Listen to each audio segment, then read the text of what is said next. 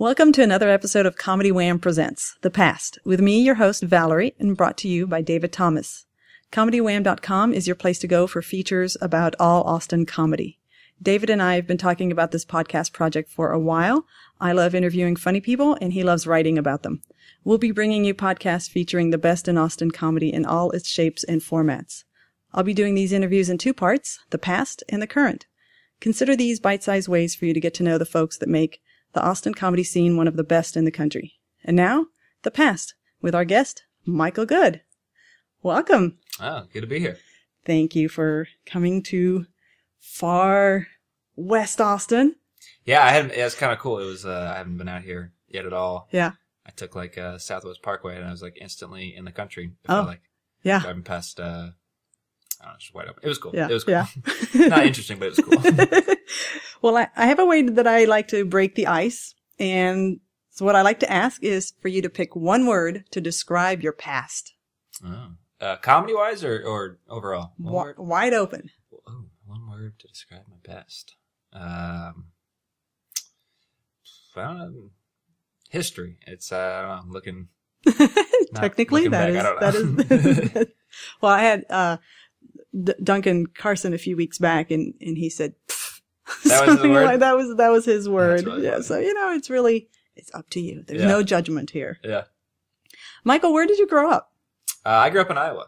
Iowa. Central Iowa. Farm state. Yeah, grew up on a farm. Caucus Central right now. I know. Yeah, tomorrow night it's going to be a big deal. Yeah. And Iowa is, well, I actually do know one comic from Iowa. Oh, yeah? Brooks Wheelan. Oh, yeah. Yeah, he got an engineering degree. I mean, I don't know him, but I only know of one other comic from Iowa, so now I know two. This is exciting. Yeah, there you go. Yeah, me and Brooks Wheelan, not Hey, on the same level quite yet. But maybe one day, Yeah. one day. How did you make your way down to Austin? I knew I wanted to move. I moved to the capital of Iowa, Des Moines, to start comedy. So I did it there for 9 or 10 months. But I moved there knowing that I wanted to go somewhere bigger pretty quickly. And it was between Chicago and here. And that last winter I was there, it was just brutally cold. It'd be 20 below. And the thought of having to wait for the train in Chicago, where it's the lake effect, I was like, I'd rather move to Paradise for a couple of years. Sure. Yeah. Learn how to tell jokes. So who wouldn't? Yeah. So you knew when you were back home that you wanted to start comedy, and you had already started that process. Yeah.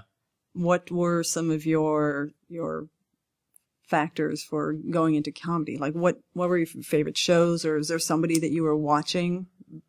Growing up, I didn't watch a lot of stand-up comedy growing up, but my parents always watched Letterman. So watched a lot of that. Watched a lot of Ferguson in high school. And then I think freshman year at college, my roommate put me on to we started watching Chappelle clips on YouTube, some from his specials, and that's when I really started liking it. And I was like, oh, this will be really cool. But I didn't have the balls to tell anyone I wanted to do it for so long. For forever, I was like, oh, I'll be a screenwriter. But it's not. That was kind of like a smokescreen. I wanted to do stand-up, but I didn't want to tell anybody I wanted to do stand-up, basically. So when you started stand-up, did you do it covertly? Did you sneak into some open mics or? Oh, yeah, I didn't invite friends. Well, my senior year, I went to one mic it was so bad that it took me almost a year to get the courage up to do it again. This is senior year of college. And, 3 of my friends were came along that time. And then I was like, oh, I'm not going to do that again. So people didn't come watch me until I was on a show, I think, for 5 or 6 months in back in Iowa. Yeah. I was like, let me get good and then you can see. I didn't want to, it was definitely a covert. It was nerve-wracking for you. Yeah. Cause what if I was awful? I didn't want people to come and then everyone knew I went for it and missed. Must be tough starting out because who's going to tell you that you are? That you're bad? That you're bad. Yeah. Because your friends are there to support you. Well, right, yeah. What an awkward position to put them in. Yeah. Yeah. Just the last, I did Sure Thing, a week or so ago, and some of my girlfriend's coworkers came. Yeah. And beforehand, they're like, oh, what if he's not good? Oh, no. So they're like, oh, thank God. It went well. Man. It is a weird pressure. Yeah. Oh, my gosh. All right. So I've heard you got fairly interested in it your freshman year of college, and by senior year, you were doing a show or two. Oh, senior year of college, I did one mic, and it took me a year Another to get the year courage to get, up, and then I did it a couple times that spring, and then like the next fall, I started finally doing it where it was like at least like 3 times a week in Iowa. In Iowa, it's hard. I had to drive a couple hours to do that third mic a week to like Cedar Rapids. Okay. Which is where I think it's where Brooks Wheelan started over there. Could be, yeah. But, I mean, it's not known as the Mecca of comedy, so Cedar you probably Rapids, do have Iowa. to find where to go. Yeah. What would you say were your comedic influences? I know what you were watching, but maybe the question is tailored towards how did you develop your style of writing, or did you experiment? Are you still experimenting? I mean, who knows like how it'll end up, but definitely, I mean, I watched a lot of Seinfeld growing up, and so then, so his stand-up, especially when I started, it was like, I think it happens for a lot of people. Like when I first started, I was like, oh, I love Louis C.K., I love Seinfeld, and I love Chappelle. And then you start doing it, and then you like find out all the people who are kind of under the radar or people who are coming up, and start to get really. So I really like Michael Che. People more like that. Emily Heller's really funny. People like that. So yeah, definitely. I feel like when people start, it's like, oh, it's because of Seinfeld and Louis. Like it's really broad. Like everyone knows who they are. But then, then once again, I watched like every Conan, everyone who did a Conan spot. When I first started and that kind of thing. So just really, when I jumped into it, I really, tried to like absorb as much of it as I could, I guess. But yeah. I want you to describe your first comedy set. First comedy set? Yeah. Well, the first one was just, I mean, the one where I had those 3 friends came, and the one guy's got the video, and I was like, he could totally blackmail me with this someday. I actually think, in hindsight, I don't think it was quite as bad, but you just went into it, and I was like, oh, this is going to be great, and then it was so, and it's such a, I mean, until you get up there, it's such a, it's hard to describe the the adrenaline of it, and it's just such a different experience, and that's why I think everyone keeps doing it, because it's like a drug. Like when it works, it's the best. Yeah. But yeah, starting is very hard, and getting over, the fear for the beginning. Yeah. So that first one, it was just awful. I don't even remember. I think I got a couple laughs, but like I said, it took me like 10, 11 months to even try it again. Yeah. I thought my perception of it was so, this did not go well. And then when I went back, it was still like hit and miss, but I don't know. I think I'd prepared a lot more by that point, and was more ready to be like, oh, you're going to be really bad for a long time. So that was, yeah.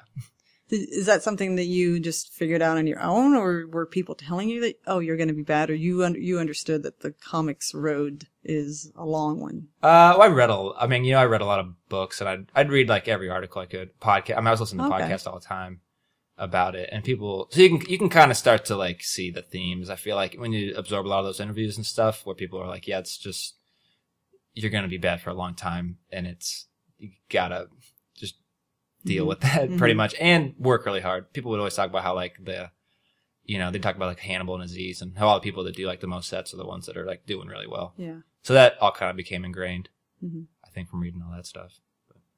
So you were 2 years into comedy before you came down to Austin? From when I started doing it like 3 times a week, I was a little under a year. So it was like October. So yeah, like 11 months, and then I came here. I've been here almost a year and a half. Wow. I think now. Yeah. So that's awesome. It's like 4.5 years from that disastrous debut, but yeah. You've recovered. Yeah. Finally. It took a long time. Let's see. Is there anything else you want to know? Because I think what I'd like to do is talk about, since you're in Austin, how long?